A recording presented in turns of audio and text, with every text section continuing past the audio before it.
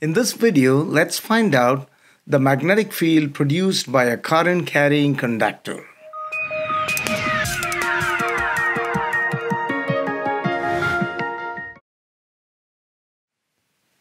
So here is the current carrying conductor carrying a current upwards, and the current is I amperes, as you can see. And we imagine that the conductor is divided into a number of small conductors, elemental conductors, and you take one such conductor of length dl, as you can see here. And we want to find the magnetic field at a point P, which is r distance away from this tiny conductor. So the current flowing through the conductor is I. The distance of the conductor from the point P is r. And the angle made by the conductor with the line joining it to the point. So we're talking about this angle. Let it be theta. Okay, so those are the variables. And we're going to use what's called the Biot and Savart Law, according to which the small magnetic field dB is mu naught by 4 pi I dl cross r by r squared.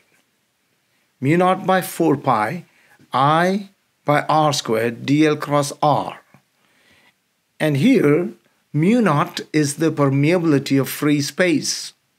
Mu naught is 4 pi times 10 to the negative 7. So that's mu naught here. I is the current flowing through the conductor. R is the distance of the point where we want to find the magnetic field. And this represents a cross product. Now, when you look at the cross product, you know that the direction of dl is the same as the direction of I. And then you have r this way. So we are moving from dl to r.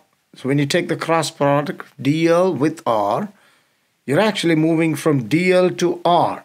So using the right hand rule, if we move this way, which is towards the tip of the fingers, then we know that the magnetic field is going to be into the screen. It's going to be into the screen by the right hand rule. Okay. And dl cross r can also be written as dl sine theta. Okay, so we're going to write it that way, mu naught I by 4 pi r squared. And instead of dl cross r, we will write it as dl sine theta. Remember, r is just a unit vector, its magnitude is 1.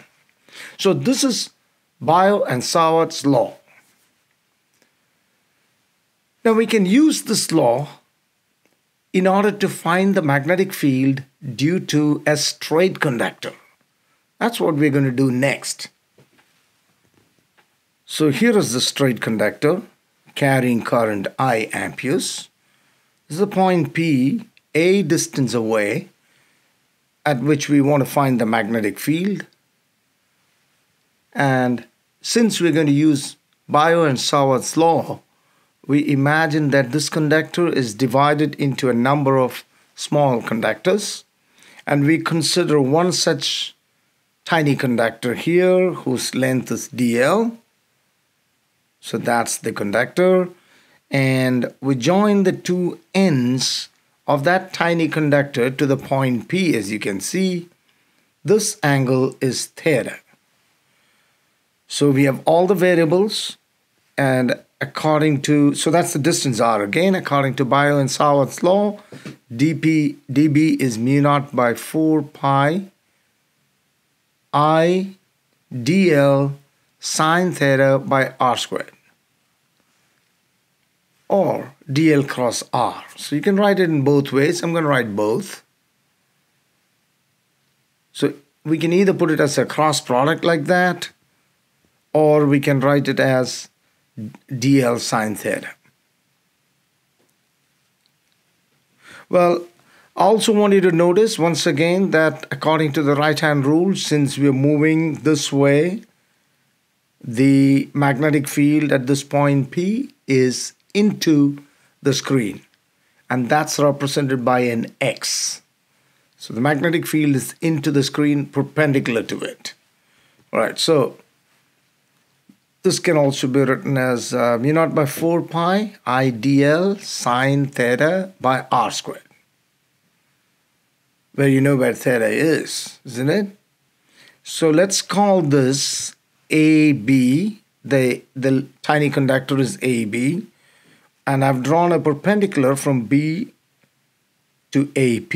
So BC is the perpendicular. So you have that right angle triangle here, which I'm drawing again, same right angle triangle, ABC, this angle is theta, and this is DL. Okay, let's call this angle alpha. So this angle here is alpha. It's actually, okay, that's D alpha. This tiny angle is D alpha, while this angle is alpha. So D alpha is a small change in this angle alpha. Okay, so now you see a sector here. See, and by the definition of angle, when the angle is in radians, we know that the length of the arc, BC, which can be taken as an arc because D alpha is small, this should be equal to radius times the angle. So the length of the arc BC is the radius multiplied by the small angle. Okay, BC is R D alpha. But from this right angle triangle, we can write BC in another way from this right angle triangle. If you look carefully, you see that sine theta is BC by DL, which means BC is DL times sine theta. So BC by DL is sine theta, or BC is DL times sine theta. So we have two expressions for BC, and now we can, instead of a DL sine theta, we can actually write R D alpha. Okay, so where we have DL sine theta, I've written R D alpha. The R and the square there gets cancelled, and so we have an R in the denominator. But again, when you look at this right angle triangle, see this right angle triangle here? In this triangle, cosine of alpha is A by R. Cosine of alpha is A by R, from which R is A by cosine alpha. So now we can substitute for this R. In place of this R, we can write A by cosine alpha. Let's do that. So now that becomes dB is mu naught by 4 pi, okay, I by A, and the cosine alpha goes to the top, and you have cosine alpha D alpha. If that is dB, then by integration you can find the total magnetic field due to the entire conductor, because then we would consider the currents flowing through each tiny conductor. So integrate to find out the total magnetic field here due to all the conductors. That means the current through the entire length. So before we do that, you can see that this angle is alpha 1, this is alpha 2. So what I've done is I've joined that point P to the ends of the conductor. I call this angle alpha 1, and the angle to this side is alpha 2. So you have alpha 1 and alpha 2, and B is equal to mu naught I by 4 pi A. All those are constants, they're taken out. And then you have integral cosine alpha D alpha. And from limits negative alpha 2 to positive alpha 1. Now, this is negative because we're moving in the counterclockwise direction, so you're going to the negative side, so that's why it's negative alpha 2. But here we're going upward, so it's positive alpha 1. So when you integrate that, again, mu naught I by 4 pi a are all constants. Integral cosine alpha d alpha gives you sine alpha, and then the limits. And when you substitute the limits, you're going to get sine alpha 1 minus of minus sine alpha 2, which makes it plus sine alpha 2. So finally you get sine alpha 1 plus sine alpha 2. So that's the formula to find the magnetic field due to a current flowing through a conductor. Okay? So all we need to know is the current flowing, the distance of the point, and we need to know the two angles alpha 1 and alpha 2, which are the angles made or subtended at the ends of the conductor. But here is a special case. What if it's an infinitely long conductor? What if it's infinite? Then what happens to alpha 1? Alpha 1 keeps on increasing and becomes 90 degrees. The same thing happens to alpha 2, also becomes 90 degrees. So if the conductor is infinitely long, both alpha 1 and alpha 2 are 90 degrees. And we know sine 90 is 1. So now you have 1 plus 1, you have 2 inside. And then that 2 will get cancelled with this 4. So if it's an infinitely long straight conductor carrying current, then you see that the formula becomes much simpler. And that's because both alpha 1 and alpha 2 become 90 degrees, and you have sine 90 is 1. So 1 plus 1 is 2 again. And so you're going to get a 2 in the denominator. So that's the formula for magnetic field due to a straight conductor, infinitely long straight conductor carrying current. All right, so this can be used in working out problems. So here I have a problem. All right, here is the problem. 10 amperes flow through a square loop where each side is 20 centimeters in length.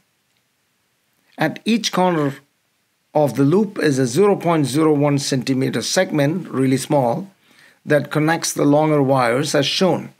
Calculate the magnitude of the magnetic field at the center of the loop. So the diagram is given. So that's the square loop carrying currents. And because of the direction of the flow of current and by the application of the right-hand rule, when you hold it like this, you can see that the thumb comes out of the screen. And that's represented by the tip of an arrow. That means the magnetic field is perpendicular to the screen and coming out of it. Okay, and we got to find out how much that field is.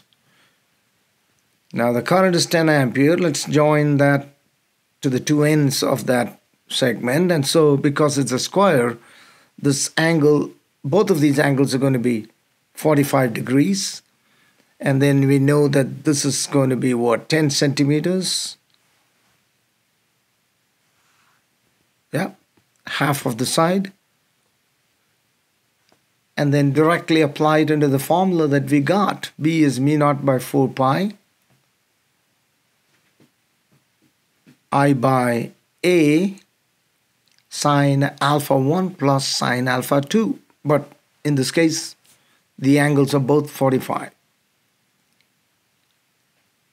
Okay. And mu naught is 4 pi times 10 to the negative 7.